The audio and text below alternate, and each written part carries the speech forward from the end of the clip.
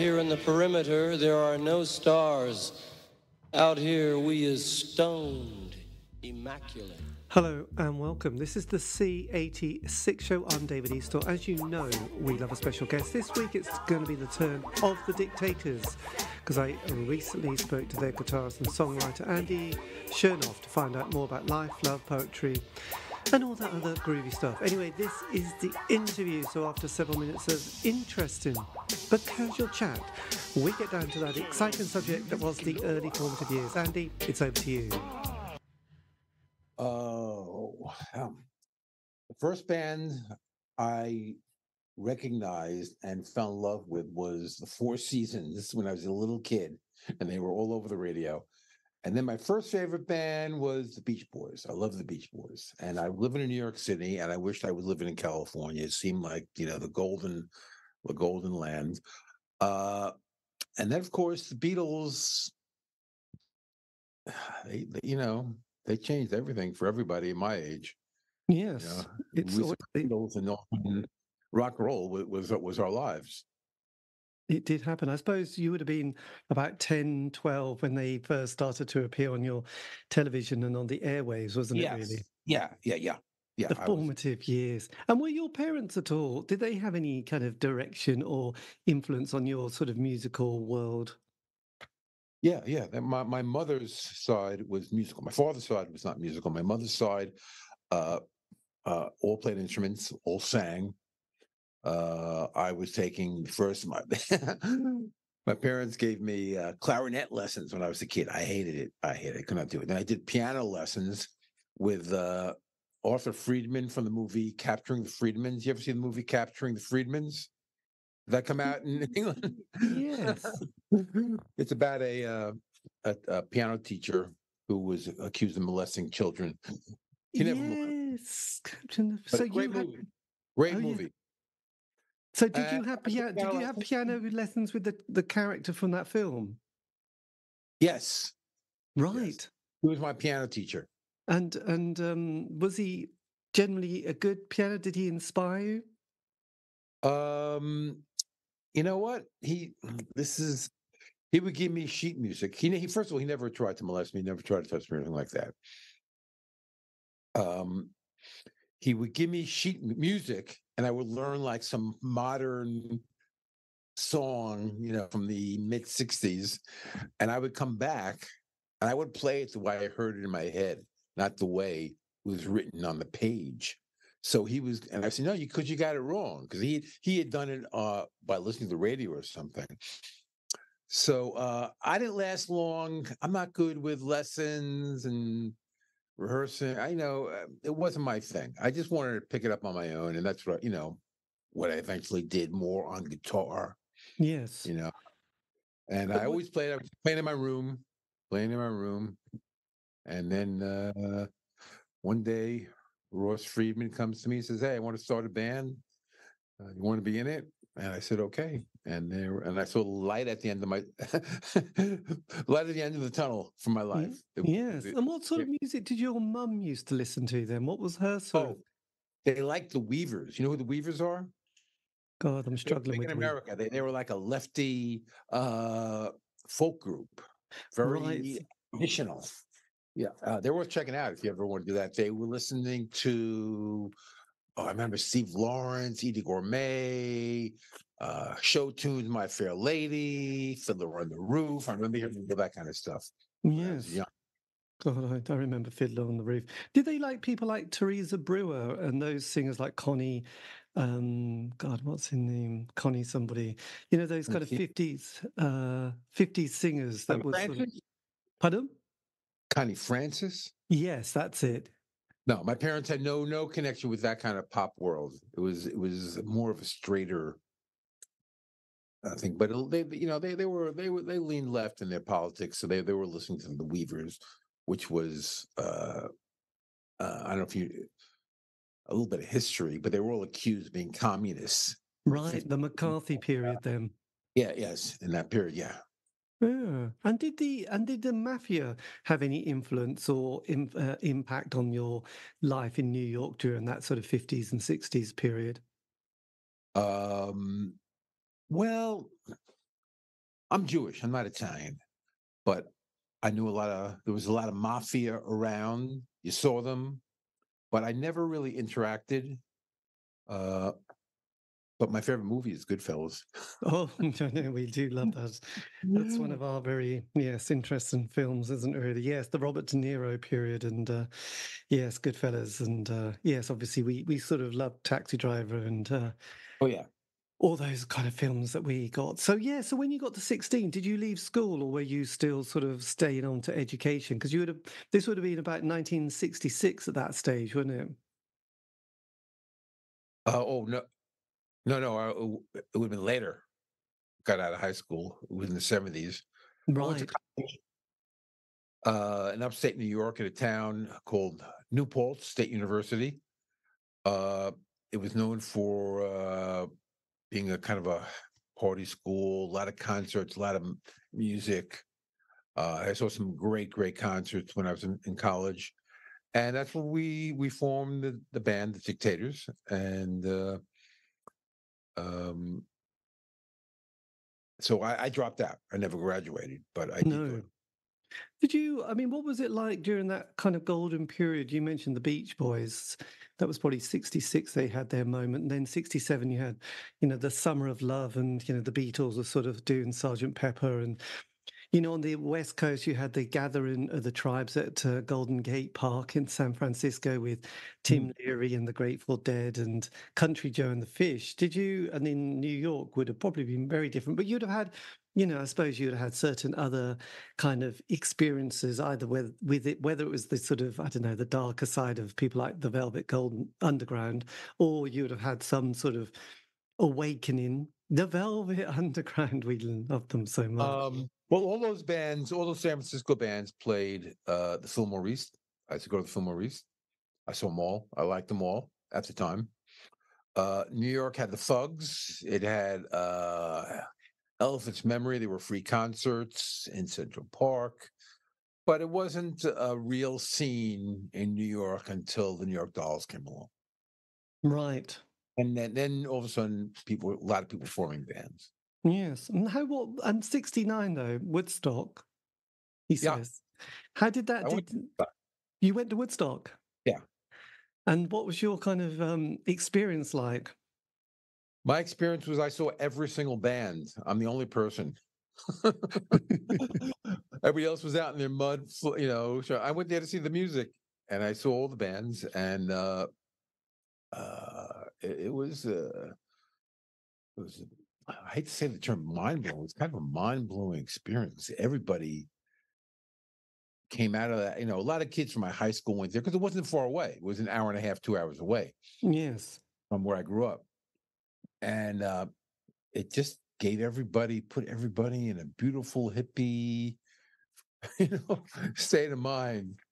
It was a great experience. I have a good memory of it. It wasn't always pleasant. I wasn't you weren't sleeping well, you weren't eating well, but you knew it was a momentous experience. Yes, well, absolutely. And did you see a lot of the lesser known bands like the Incredible String Band or eh, Yes, yeah, they played. I liked the Incredible String Band's their first record. I liked it a lot. The First Girl I Loved. I used to play that on guitar all the time. I think it's a brilliant song.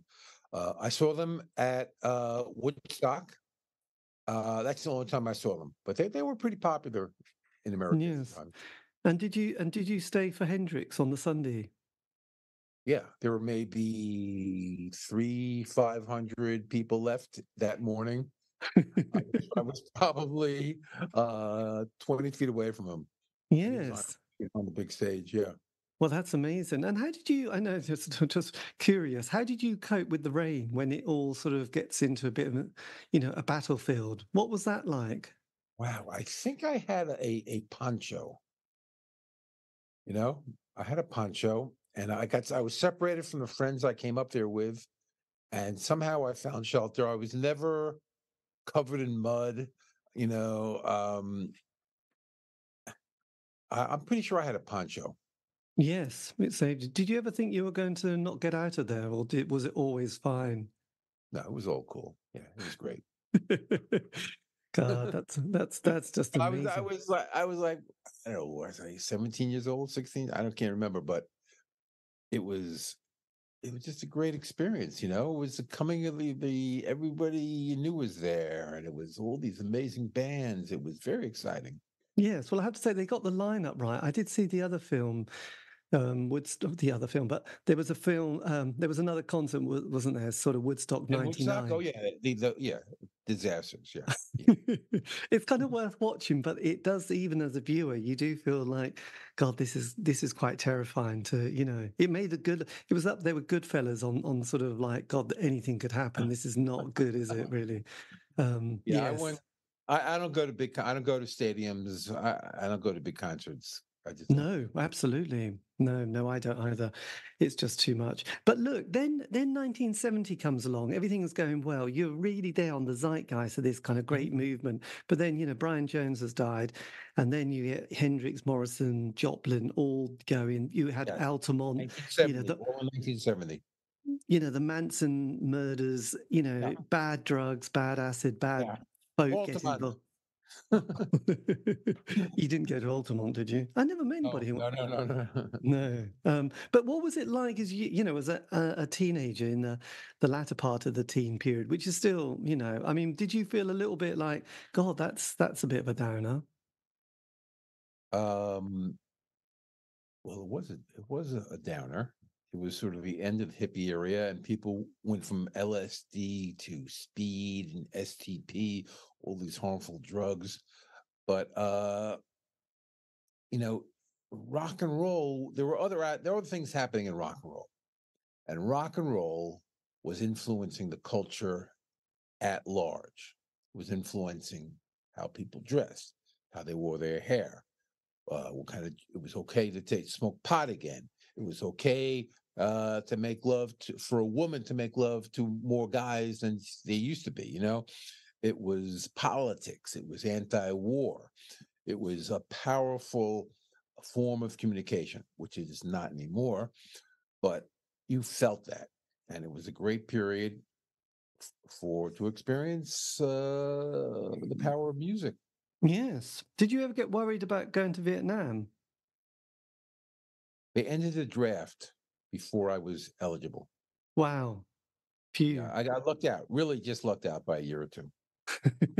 That's Mhm. quite a lot of luck, isn't it? That would have been a game changer. So then, yes, early '70s. I mean, obviously, there's a whole new musical scene that happens, and the band starts. So, did you at the beginning have a plan? Was there some idea in place, or was it the New York Dolls that sort of shaped everything for you? You know, um, there wasn't a lot happening in America that was rock and roll. Maybe there were some bands in Detroit, MC5, the Stooges, Alice Cooper, but it was kind of a moribund scene. There was a lot more action in England.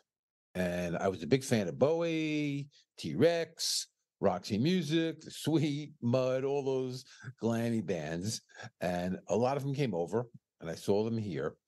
And then the New York Dolls, right around that time, the New York Dolls formed, and they reinvigorated the New York scene. And everybody was forming bands, and it was everybody was trying to imitate the Dolls, but nobody could. No. Dolls were unique. They had the charisma. They had they say they didn't have chops, but I think they had pretty good chops. They knew their music. Everybody else just looked like retards versus the Dolls. Now, my band, the Dictators, we formed in '73. We were more influenced by Detroit. We didn't look so good in satin pants and platforms. So we were wearing leather jackets and jeans and sneakers. And we used to play this club called the Coventry in Queens. It was a glam club. And there was a guy there who was always, you couldn't miss him because he was so tall. It was Joe Ramone. He went by the name Jeff Starship. And he used to wear, satin pants and platforms. And he sang in a band called Sniper. Uh, so we were doing the leather jacket, jeans, sneaker thing for the Ramones. Yes. And were there bands like Blue Ash? Were they about at that stage as well? Yes, yeah, they were there, but they're from Ohio. Right. So that's slightly a bit further over. But I think they'd begun around the same time, hadn't they? Yeah, they put their record out. It was on Mercury about 71, 72, I would guess. Yeah. Yes. And that was, yeah, I think they were sort of also going through that sort of period as well. So then yes, because obviously, and did you see Bowie at that stage, his Ziggy Stardust? Had he sort of played anywhere close to where you were? Yeah, I saw all his early tours. His first show was Carnegie Hall. I believe it was November of 1972. Then he played Radio City Music Hall February 14th, in 73. That was the Aladdin Sane tour. And then he came again. He played Madison Square Garden the next time for I can't remember the record, whatever came after that. Yes, there you go. And there was a brilliant film a few years ago that came out, Danny Fields on sort of the legend that is Oh Danny yeah. Fields. Mhm. Did you ever sort of bump into Danny at that stage? Because he'd sort of been such a all, mover and shaker. all the time. Ah, right. We were running in the same circles. He managed the Ramones. Ramones were friends of mine. We used to play together. Yeah, Danny. I'm not good friends with him, but we interacted. Yeah, of course, yeah. And what about experimental bands like Suicide? They would sort of obviously, Oh. Suicide were known for clearing the room. They were noisy. They were obnoxious. Alan was he would go in the audience and things. But I didn't know Alan then. I met him later on. I think Alan was like the sweetest guy in the world, to be honest. I really do. Now he was older. He was like a beatnik who became a hippie, who became I don't know, a radical electronic musician. Who was doing that kind of music before Suicide? There was nobody. They were the first electronic synthesizer band. yes, Um, absolutely. Amazing, actually. Because I did an interview with JJ French from Twisted Sister. I mean, it sounded from his story that they'd spent the entire 70s gigging, touring, playing dates all the time around New York. No one would give them a record deal. Did you also play a lot of live shows before you went into the studio for your first recording? I just did JJ's podcast, by the way. We talked about all the same early 70s era. Uh, did you see the movie about Twisted Sister? Yes, but it goes up to when I think they get signed on the Right. tube. The whole movie is them struggling. They get signed, and the movie ends. Yes, that's the one I've It was a seen. great movie. Great movie. Twisted Sister was making big bucks packing the clubs in Long Island, Connecticut, New Jersey. They were booked 5 nights a week, and they were making tons of money. And bands that were playing CBGBs, or maybe they had a record deal, but nobody was making the money. Twisted Sister was it in those days. They were huge. I can't tell you how big they were. They were playing in front of 1,000 people a night, and they were getting the whole door. The club would get the bar. They made tons of money because I know those guys, Right. and Yes. they were very hardworking guys. Well, I could imagine playing virtually live all the time and still getting rejected. I suppose it's a bit like Meatloaf as well. I remember his story, and Jim Steinman would often feel like, record companies would almost set up another company just to reject them when they brought out. Yeah, I heard that he got rejected by every company twice. I did hear that. Which is quite a Yeah, classic. well, you got to believe in yourself. You can't let the man get you down, or the way you used to say, right? Yes. And when did the punk period in New York when did that start to become more of a thing at CBGB's and Max's Kansas City? 76. 76. Right. So, but your first album came out 75, didn't it? Yes, yeah. We predated it a little bit. Our Ye- timing has always been off. It has. Well, I did an interview with a guy called Richard Strange in the from the UK, Doctors of Madness, and he said we were like 2 years. He said he was 2 years. The band were 2 years too early for punk, but everybody in the audience went on to form punk bands and were very successful. They just kind of were a little bit too ahead of their time. Did you feel a little bit the same, that you were thinking, God, actually? Too young. I was very young. I was impatient. We didn't. We got signed really before we played gigs. Um, we had a house upstate New York in this town called Gerhangsen, and we had invited Sandy Perlman, who managed the Blurs, to come see the band. Yes. I don't know what the hell he saw.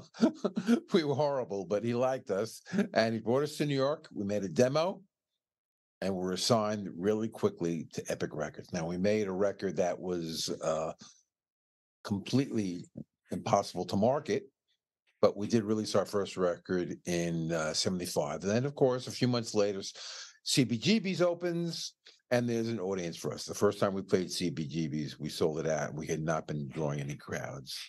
Yes.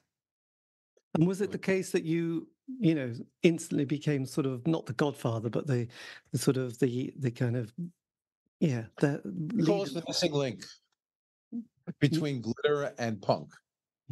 Yes. And what about bands? What about bands like Kiss? Were you kind of aware of them on your sort of radar? I saw them. I saw them in. They played the Coventry. I saw them play the Coventry. They were riding the glam movement more than we were. But I thought they were pretty good starting out. They seemed like they had good songs. I went to elementary school with Johnny Thunders, and Dictators guitar player Scott knew Ace. I think he went to college with him or something. He knew him. But I liked Kiss when I saw them in the club. Their cheap outfits and their cheap tricks. It still seemed to work for me. Yes, I know. Because was it Desmond Child who started writing certain hits for Kiss and then went on to Bon Jovi and a lot of those big anthems we loved in the 80s? Desmond Child wrote one of the biggest Kiss songs, which was a disco song. I was made for loving you, baby. Yes. He co-wrote that. I don't know if he wrote any other songs, but that was later on, I think. I'm not sure the year. That might have been 77, somewhere around there. I'm not sure. Because on your first album, you do a couple of covers, don't you? I've Got You, Babe, but you also do Yeah. California Sun, which is that co-written by the famous Morris Levy? I think Morris Levy said, "I'll put it out if you put my name on it." I don't think he wrote it. I think his name was on it. But we did California Sun a year before the Ramones did it. Yeah, it was just a song that we always loved. Yes. And did you have a manager at that stage? Was there any sort of advice that you were being given, being such young kids? Yeah. We were managed by Sandy Perlman, who was managing the Blurs the Cult, and who was a writer for Crawdaddy magazine. He was a brilliant guy, absolutely brilliant. Right. He managed. He was another. His intellect. He was like a philosophy major at Stony Brook. It was, he had his own. He had a secret language he would speak. It was above my level. Yeah. Well, God, it's always good to have some guiding hand, actually. Yeah. So Yes. you had a couple of years before your second album, which was Manifest Destiny. Yes. What was it like for the band after doing that sort of the first album where you put all your work into it and everything you've got, and then you've got this kind of gap, and you've got the reviews and sometimes the disappointments if the album doesn't quite go as you planned. What was it like sort of bringing the second album together? Well, the failure of the first record was very depressing to me because I had put a lot of my heart into it, and I was a kid, and so getting rejected, it was tough, and I didn't handle it well, and I left the band. The band kept going. CBGB's is there. All of a sudden, there's an audience for the band. I rejoined the band, but I was playing keyboards, not bass guitar. And we made a record, and I called this. We decided we made a record last time that's so uncommercial.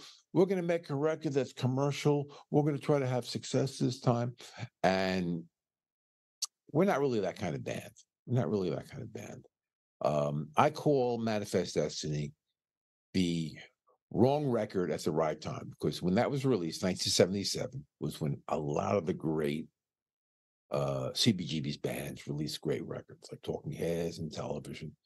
But we got to make another record after that, which was a little more true to the sound that more authentic of what I think we wanted to do, which is the third record, Blood Brothers. Yes, and you'd moved back. You'd been on bass, then keyboards, and then back on bass again. That's yeah. When I went back on bass, I think we really found our niche. And had you sort of obviously, picked up on the English kind of wave of, the Sex Pistols, Buzzcocks, The Clash, Susie and the Banshees? Did they all sort of? We toured England. We toured England with the Stranglers in '77. I was in England the day the Sex Pistols record came out, and I met Billy Idol and Mick Jones and Strummer and all the bands. We did 5 nights at the Roundhouse with the Stranglers, and we toured around all southern England with them, and then we went to Europe, played Europe on our own, headlining on our own. It was a fantastic time to be in England. I was very much influenced by the scene there, which was much bigger than the scene in New York City and America. Yes. It was just a little sideshow. Nobody took the scene seriously. But in England, it's they're on TV, they're on the radio, it's hit records. It's everybody was a big star, and it was great music. So I always felt, as a sort of bit of a pop kid fan, you're always much more excited about bands further afield than anybody locally. And I know that, I used to love John Peel. He was a DJ from the UK who was on Radio 1. But when he used to play any bands from America or Australia or anywhere in Europe, you'd always go, oh, wow, that's amazing. I will definitely love them more than if they had just been sort of lads down the road, because somehow it always seemed a bit more exotic and everything. Which does help as well. And also the UK is so tiny, isn't it? You've got to remember it's a tiny little place, but every city and town would have an alternative indie punk night, and kids would just be very, very committed and very loyal. There was a very tribal quality to the UK, I think. Well, not only that, a lot of great music came out.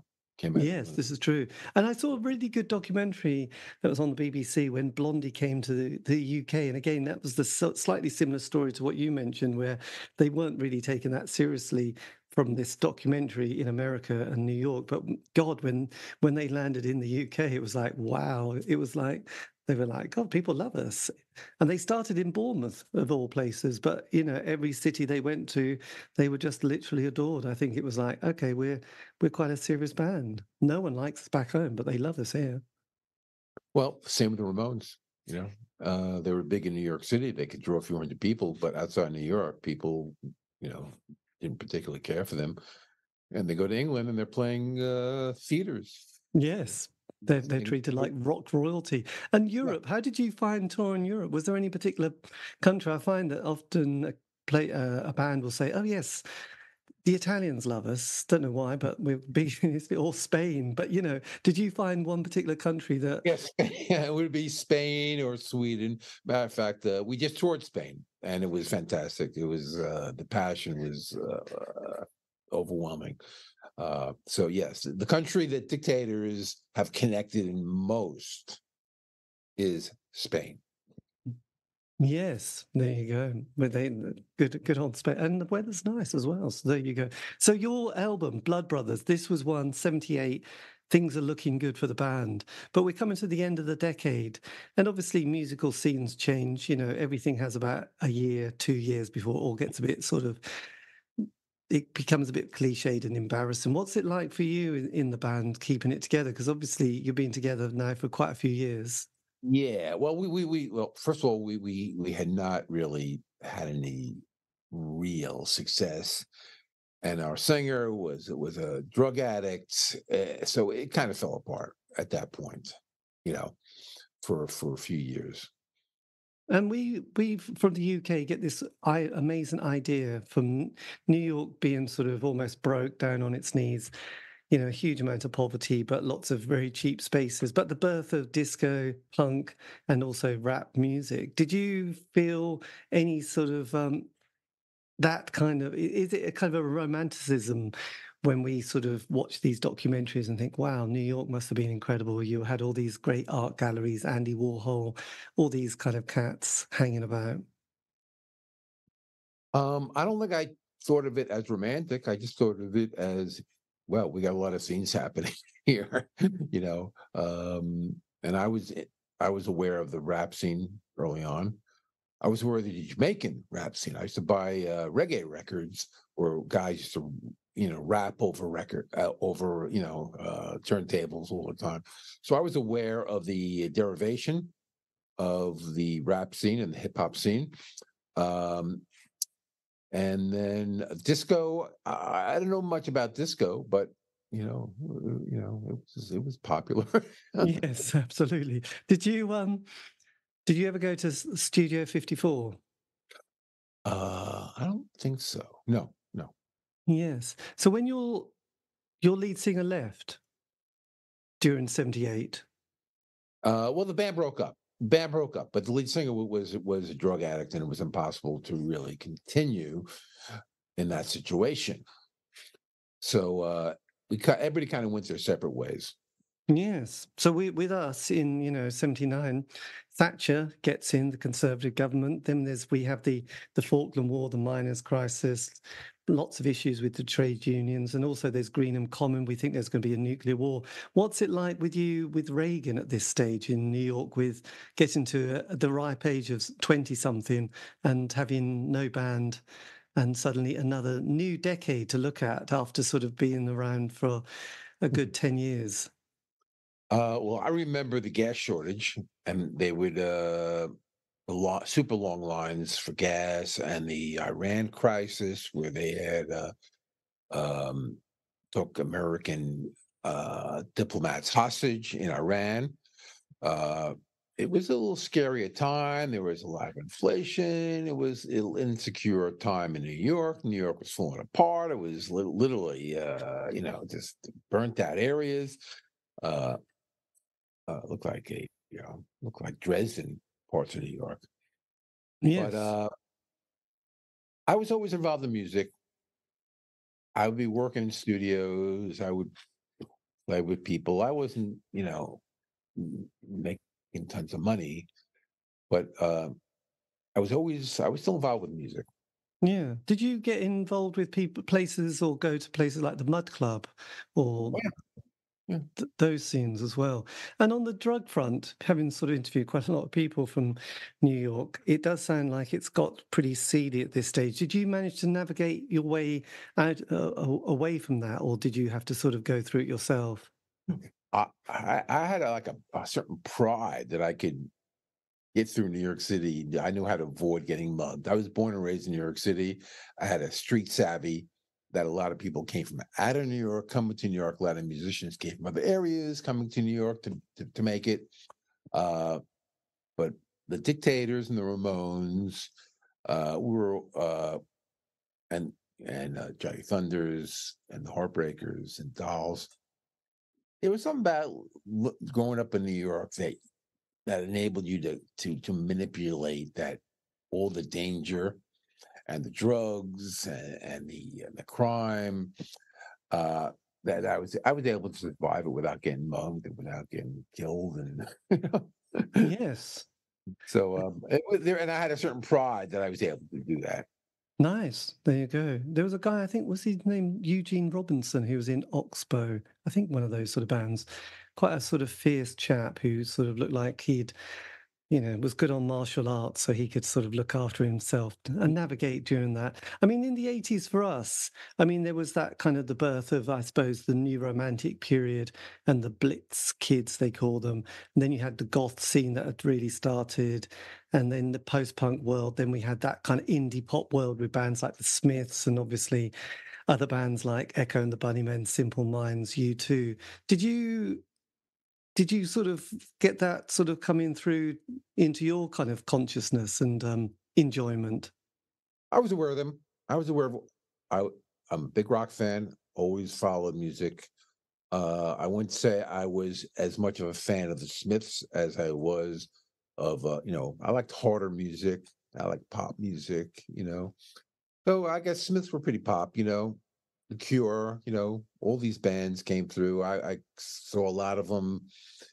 At one point in the 80s, there were probably 20 rock clubs in New York City. So there was a huge audience, and all the bands were coming through. There were a lot of people doing interesting things. It was a good period of time. Yes, absolutely. And then you had the sort of the hair metal bands that came up. Yeah. So how did you navigate that one? Did that sort of spike your interest, or were you feeling a little bit more like? Well, I Because did a record that's semi hair band called Wild Kingdom for MCA Records, and we actually that's got a lot of airplay and a lot of MTV play. I wouldn't say I love the music, but that was what was happening then, and I did. Um, my heart wasn't into it, but we did play in that style in that band, Wild Kingdom.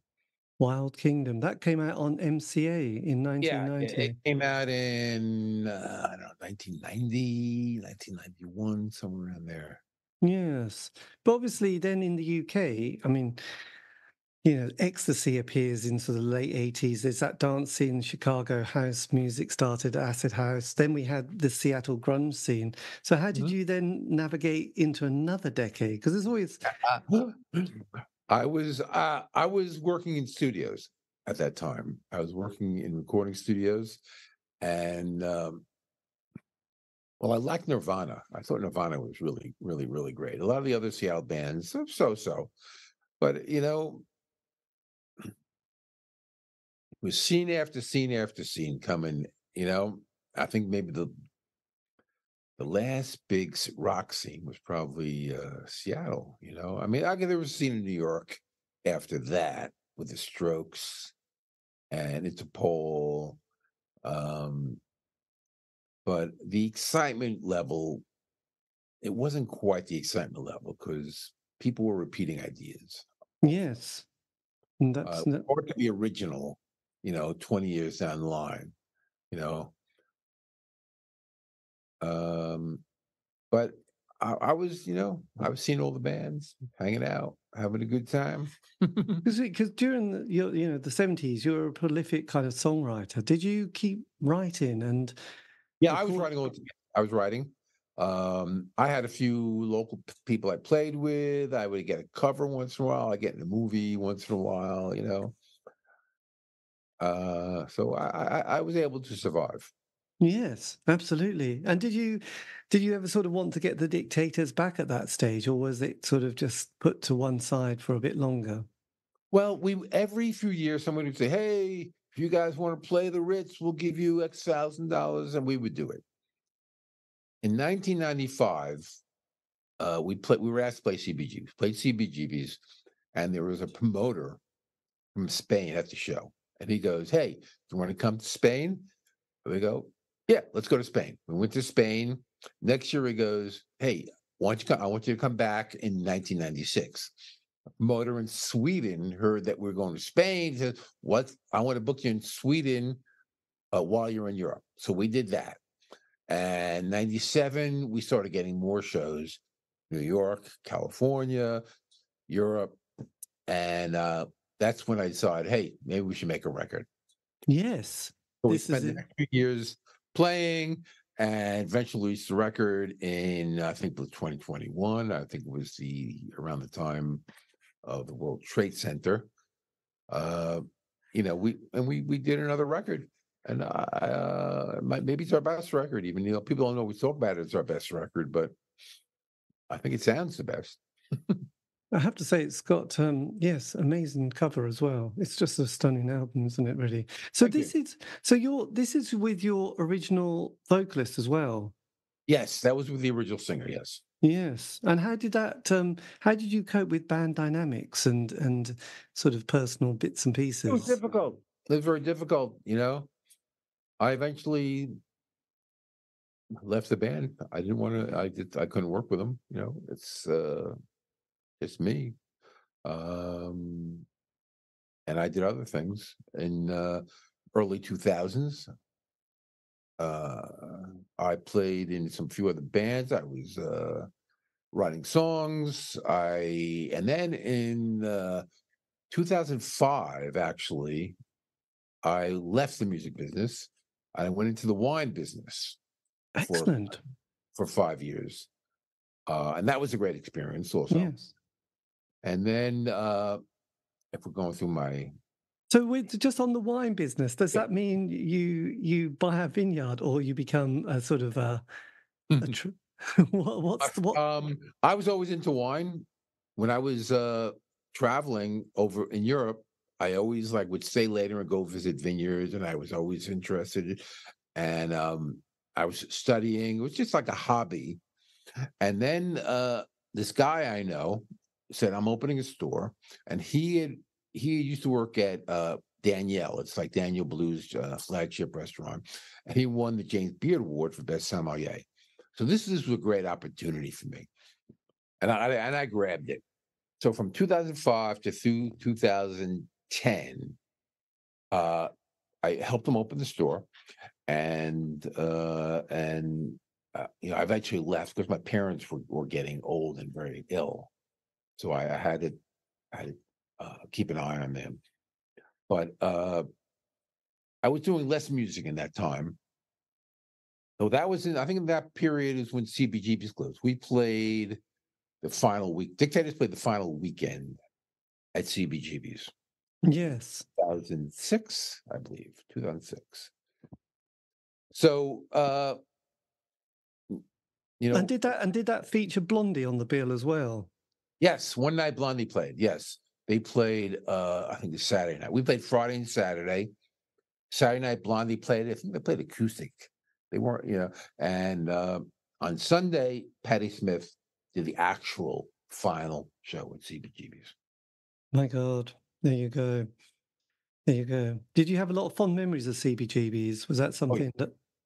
yeah, yeah. A lot. I saw so many great shows. You know, Did, the amount of talent. I mean, when you think of television, the Ramones, Talking Heads, Mink DeVille was a great. I mean, I think it was fantastic. I love Johnny Thunders and the Heartbreakers. I'm missing people here, but there were a lot. What about people like Stiff Bators? Did you sort of come across Oh Stiff? yeah, yeah. We know Dictators, Dead Boys. We were buddies. We played with them a number of times. I love Stiv. Very, very sweet guy. Actually, completely different from his stage persona, as that often is. But we were good buddies with the Dead Boys. Yeah. Yes, amazing. Yes, such a lot of talent actually. How did it compare to Max's Kansas City then, in terms of vibe? Yeah, bands would go back and forth. Dictators only played CBGBs because our former singer had a riff with Wayne County, who was a DJ at Max's. So there was a little problem there in those days. But bands would go back and forth, play either. But I preferred CBGBs because it was a better sound system. It was a better place to see a band play. Yes, yeah, and yes, it's quite interesting because there's quite a rockabilly scene, wasn't there, as well during that sort of, I don't know, the It was 80s. yeah, yeah. The Rock Cats were around. Who the other band? Buzz and the Flyers. I can't remember, but the Did you Rock come Cats. a- did you come across the Rockettes much and Lee Black Childers? Yeah, yeah. Every yeah, ran across came across everybody. You know, Yes. things were clubs and parties and things. There were these people around New York for a long time. Yeah. Yes. So after your 5 years in the wine business, what happens to the last part of that, the decade of the noughties, as we call them? Oh, after um in the from 2011 on to 2019, like in that area, that Yes. um I was making solo records. I was making videos. I was licensing my music for movies, TV shows, commercials. I was pretty lucrative period actually for me. And then in 2019, Ross, the guitar player for the Dictators, who's the man, heavy metal man of war guy, suggested to me and Scott Kempner, who formerly had the Del Lords. I don't know if you're familiar with these bands. Yes, the Del Lords. Yeah. That we reformed the band. And that was sort of like the last thing I ever thought I'd be doing. But I was convinced by Scott, who was one of my best buddies, to give it a shot. Now, I said, this is around end of 2019.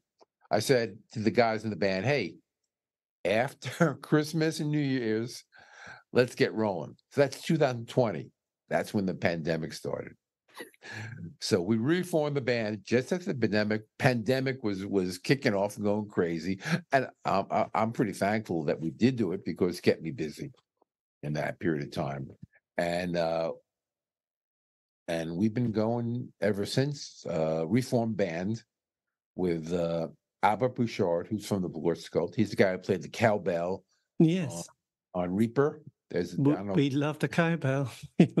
Are you familiar with the Saturday Night Live sketch in England? Yes, yeah. Okay, you are. And our new singer is this guy Keith Roth. He's a DJ on Sirius Radio. He's played with Cheetah Chrome, played with David Johansen. He's done a bunch of stuff. He's great. And we're about 95% through finishing off an album. We've been releasing songs, every 6 months or so. We're going to release a new song in February. Just trying to keep active, and it's been great. We played with the Damned in America. We toured Spain. We go to Canada. We've done, it's been pretty good reception for a reunited bunch of senior citizens. Yes, but which is what we are. We're really a bunch of old guys playing music. So, well, I know, but also, I mean, you mentioned Scott there, who sort of encouraged the band to reform, but then he sadly passes away after dementia, which must be the most heartbreaking thing one could have ever witnessed. Yeah, pretty horrible. It's pretty horrible. We're going to have a memorial on his birthday, which is February 5th. So we're going to do a few songs. A lot of people are going to get together. And I see that you've got another date very soon, the 5th of February at the Bowery. And so this is again sort of the first of have you got quite a few dates lined up for 2024? No, that's just for the Scott Memorial birthday party. That's a tribute to Scott. Right.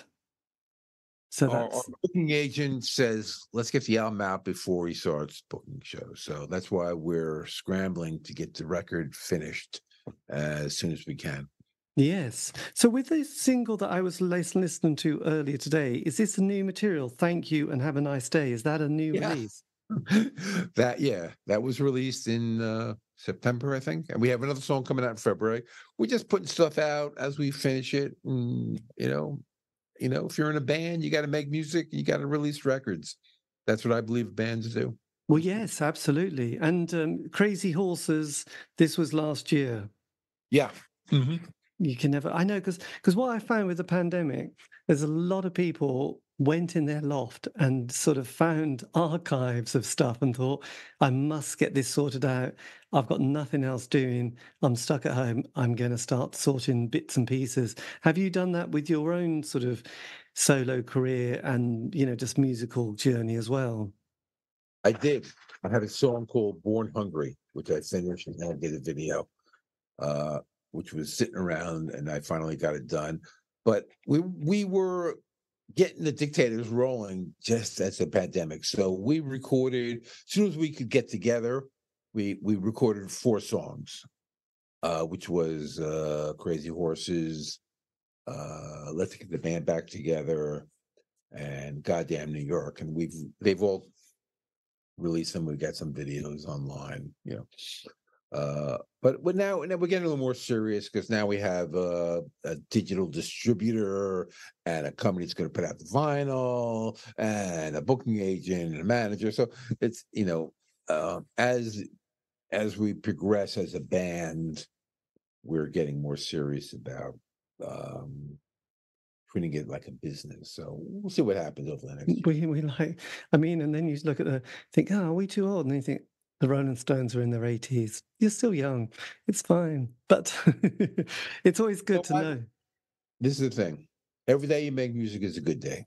It's a What good am I going to day. do with my life? As long as I'm healthy and when I can do it, I'm going to be making music. I'm not I have no hits. I'm a working musician. Yes, absolutely. And it's also punk, interestingly, has become, there's kind of various, the Rebellion Festival, which takes place in the UK, but then you've also got in Las Vegas, you've got the punk bowling Yeah.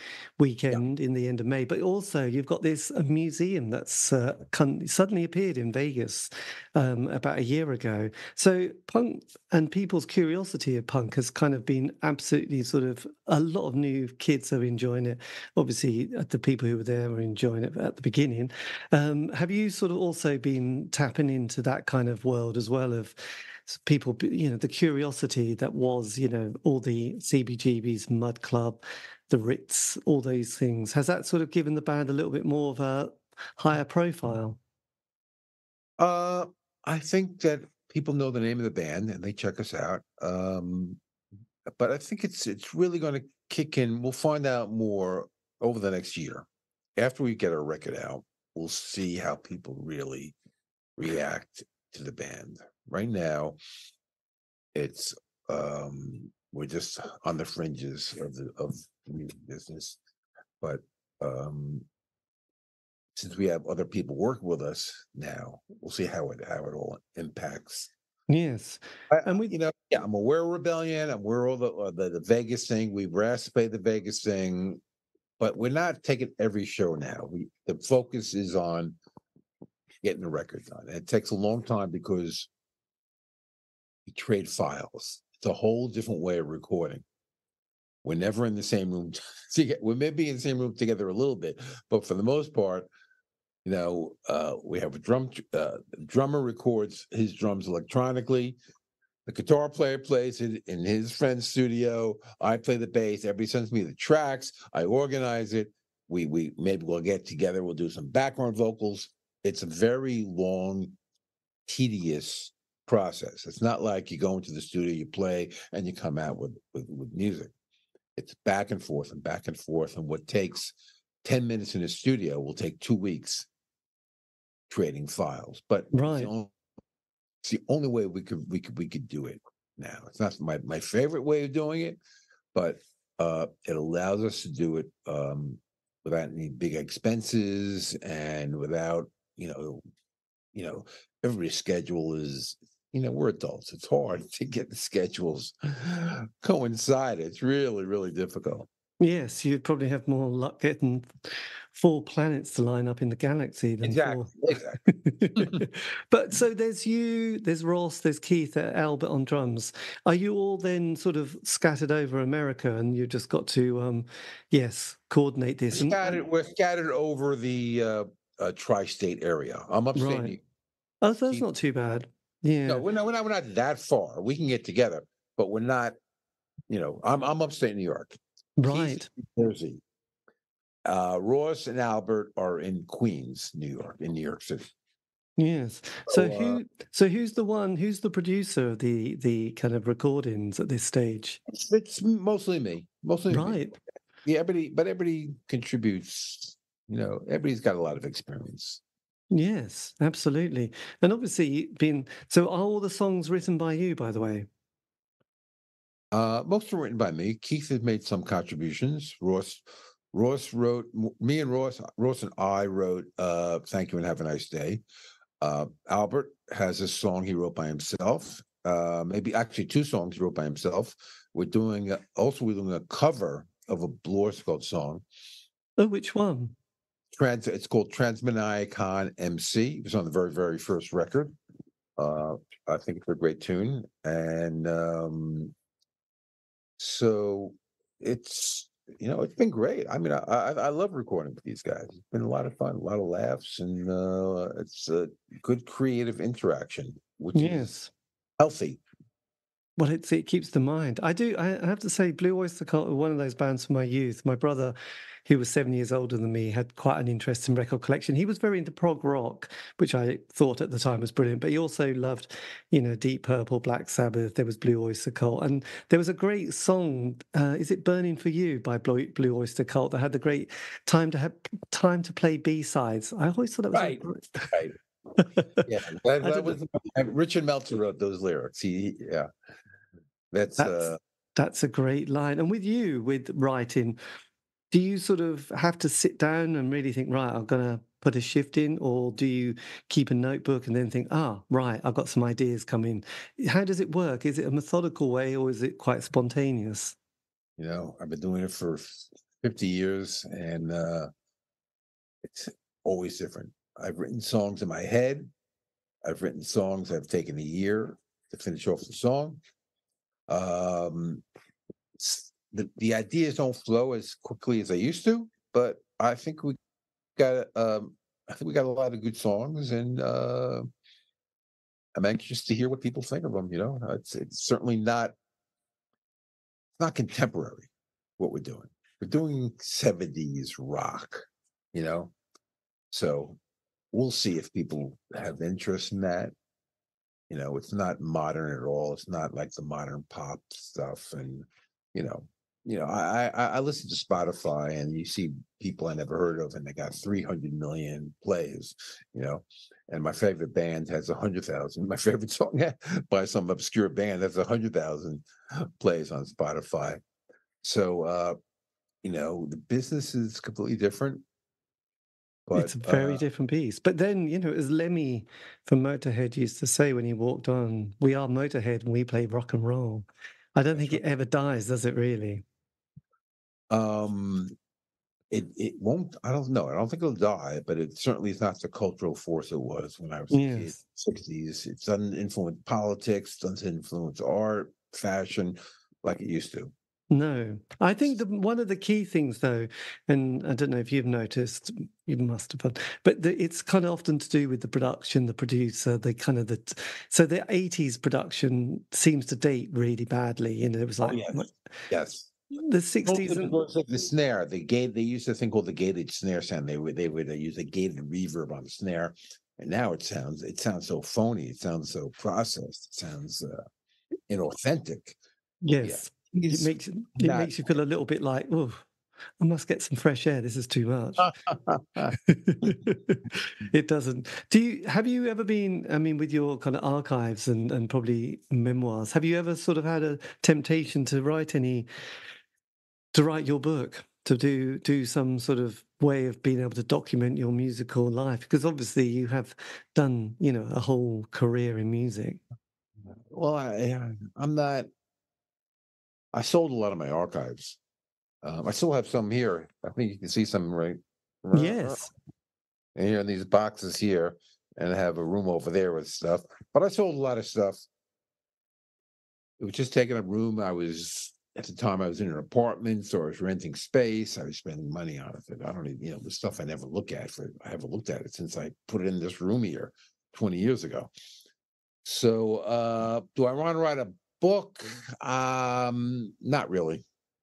No, No, there you too much go. fun. I I don't mean, know. if you could have whispered something to your like 16-year-old self starting out, and you thought, oh yes, that would have been a good thing to have focused on, or that would have been a good thing to avoid. Is there anything in particular that springs to mind that you would have nudged your younger self in? Not terribly, but just a little. I think I would have told myself, just believe in yourself, and not. There are times I lost confidence, you know, and I think I would have been more encouraging. But the fact that I've had a career in music, I find pretty astounding, and I feel I'm very lucky. And every day my mantra is every day you make music is a good day. Yes. I'm a guy who's made music almost every single day in my life. It's been a blessing, absolute blessing.